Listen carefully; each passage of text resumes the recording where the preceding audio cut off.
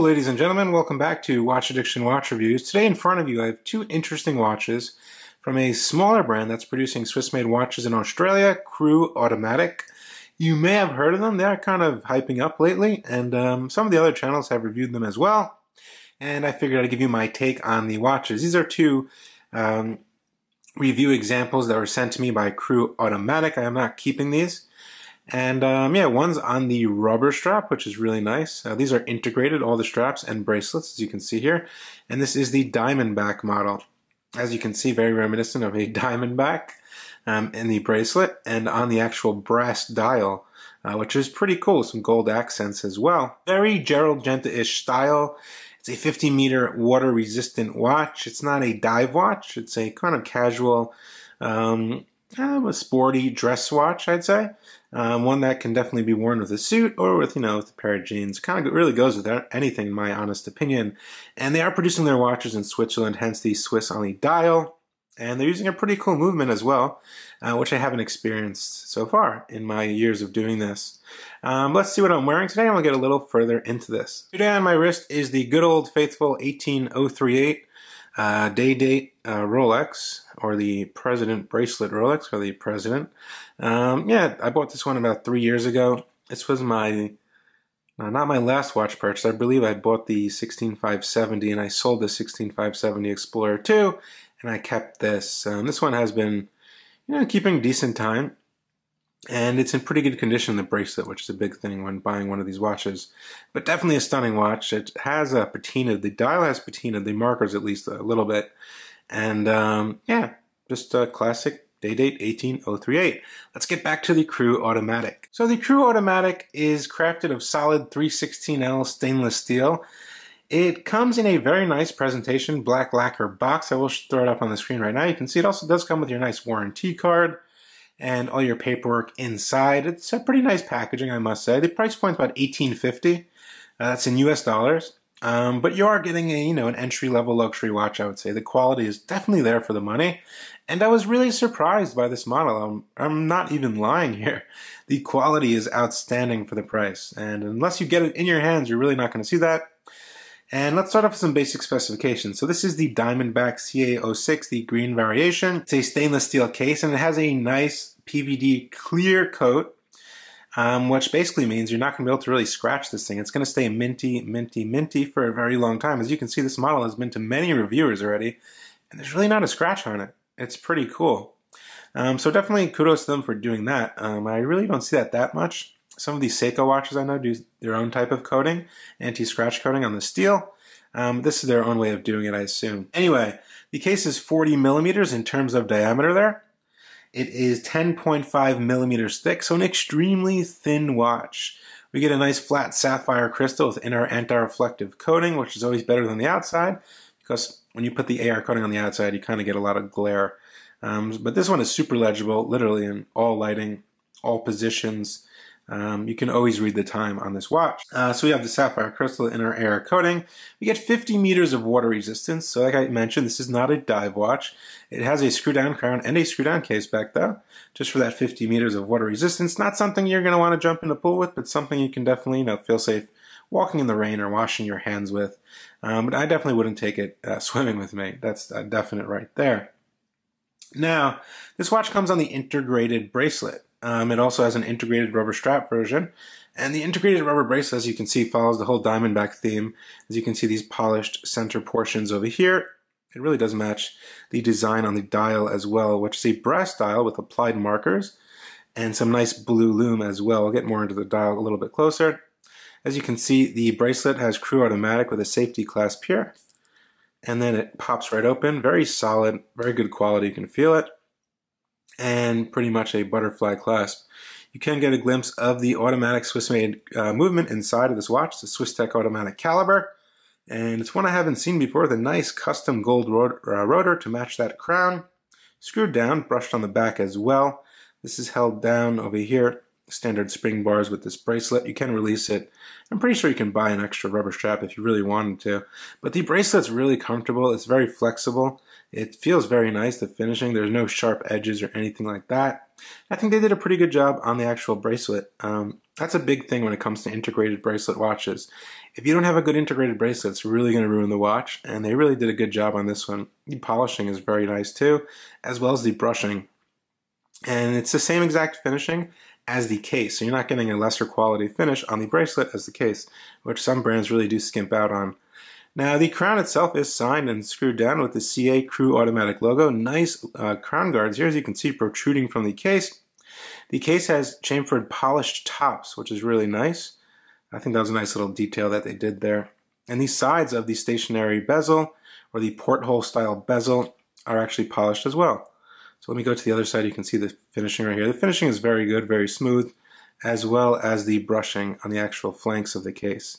So no issues there with the finishing. I think it's up to par, especially for $18.50. I think you're getting your money's worth.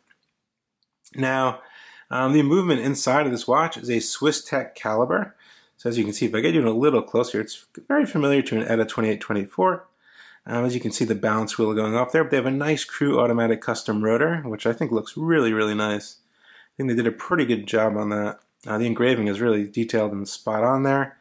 And yeah, just an overall nice looking movement. About 33 joules in this caliber. You get hand winding, you get hacking, you get about around a 38-hour power reserve I got out of this one.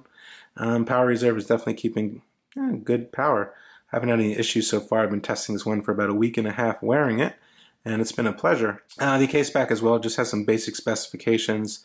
Swiss-made, water-resistant 5 ATMs, your model number, and Diamondback as well.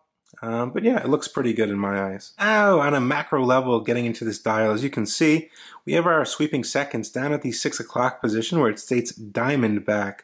I think that's pretty cool. They fit that all in there. That is applied as well as the CREUX Automatic over here. All applied markers filled with lume. Pretty decent lume. I will get you lume shut towards the end. Nice circular window with a black date wheel and white numerals. You get these screws over here, but I believe these don't do anything. They're just kind of there for show, which is okay. But yeah, everything is very neat, and you see a really nice design on the dial, like a Diamondback, and I think that's really, really cool. I haven't seen a dial like this yet, I don't believe. Pretty typical sword style hands. Yeah, they match the markers. I think they did an okay job. The markers themselves are bordered with a nice polishing. You get 0 through 60 on the chapter ring. And yeah, everything really looks kind of together. Nothing looks out of place.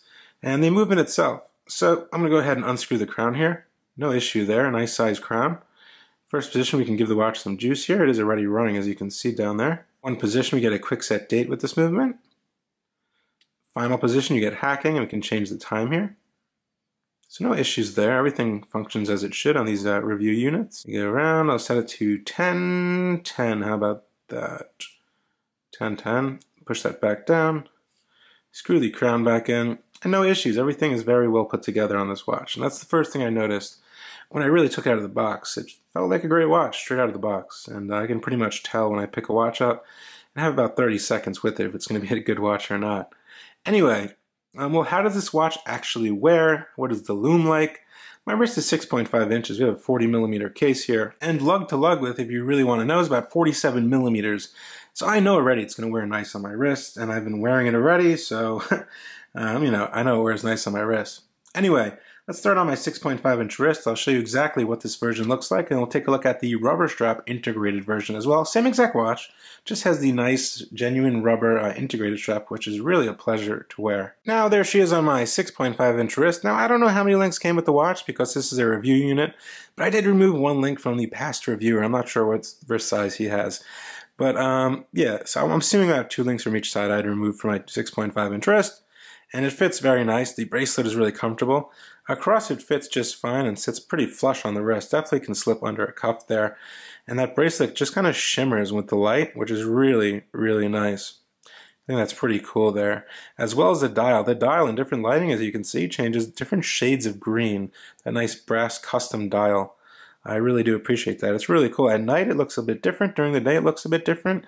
And in low lighting conditions and high lighting conditions, the green always changes from in to out. I think it's pretty cool. But yeah, definitely comfortable. The clasp is comfortable as well. It doesn't pull hair. This bracelet is using the pin system, which some might disagree with. but it works and it's easy to adjust. I hate those ones that use the collars. Those are horrible. I would definitely have this over that. But yeah, there it is on my 6.5-inch wrist. No issues with the fit. Now before we take a look at this rubber version right here, I'm going to throw up a lume shot so you can see what the lume looks like. And here we go. So the lume is pretty evenly applied. It does glow blue on the hands, on all the applied markers, and on the little portion of the subdial, which is pretty cool.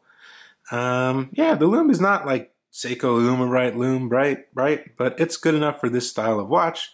Obviously these markers aren't as big, so you don't have as much room to apply, but the lume does last a pretty long time. Now getting to the rubber version of this watch, as you can see, it comes on a very nice integrated rubber strap, which is just really, really flexible, as you can see here. And it's extremely comfortable. I think this is a little bit more comfortable than the bracelet version, in my honest opinion.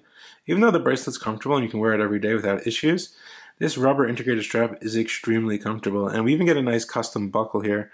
Get you in over here. It says CREUX Automatiq, nice size buckle, and 2 safety keepers. Here on the back side of the strap, you have the logo again and CREUX Automatiq. You can get a better glimpse of the caliber on the rubber version. As you can see there, CREUX Automatiq, 33 joules, model CA-06 185. And yeah, just very clean, no issues, no smudges or anything like that. There's the rubber version on my 6.5-inch wrist. Obviously it's going to be a bit lighter than the stainless steel version, but it still has a very nice presence, and the rubber strap is extremely comfortable. Don't worry about breaking these things in. Straight out of the box, you're good to go. They're strong, but extremely flexible at the same time. I'm not sure where they made these or how they made these, but it's genuine rubber, and they're very, very comfortable. And I was quite surprised by that. So yeah, there it is on the rubber strap. A bit more sporty, but definitely, you can still wear it with the suit probably. Not that many people even wear suits nowadays with the crisis. A lot of people are working from home, probably wearing their pajamas. But anyway, it's definitely very comfortable on the rubber integrated band as well. So there you have it, ladies and gentlemen. What do I think of the CREUX Automatiq Diamondback? I think it's a very well-made watch. It's very well put together. The quality is definitely there. You're getting that nice coating over the stainless steel, a custom brass dial, which you won't probably see ever again. I mean, name another watch brand that's making dials like this. I don't think it's going to be hard to find one. For the price, you're getting a Swiss-made watch with a Swiss Tech movement, which is a very good automatic Swiss caliber. The watch is Swiss-made. It feels like Swiss quality. It does not feel like micro-brand quality, if you know what I'm talking about. This definitely feels like it comes out of a production house that's been doing this for years, and that's always a good sign. There are only a couple brands I can really say that about in the smaller watch brand industry, and you've probably seen it on my other videos. But I think they did a great job on this model, and I believe they sold out on a couple of their models already, and people are really trying to get these. But they do have some models in stock. I will drop a link to their website in the description below if you want to check them out. They are supposed to come out with some new models as well. The owner did tell me that. So definitely looking forward to that and see what they have to offer the watch community for the next couple of years. And yeah, other than that, no quality control issues. This one is keeping +8 or 9 seconds a day, and this one's keeping about +7 seconds a day. But once again, these are review units. They're bashed around. They're shipped all over the world, and it's not going to be probably the same as one you buy from their website, even though that's perfectly in spec, with a decent automatic watch. And these aren't COSC certified, so you're not expecting the -4+6 or Rolex, accuracy there.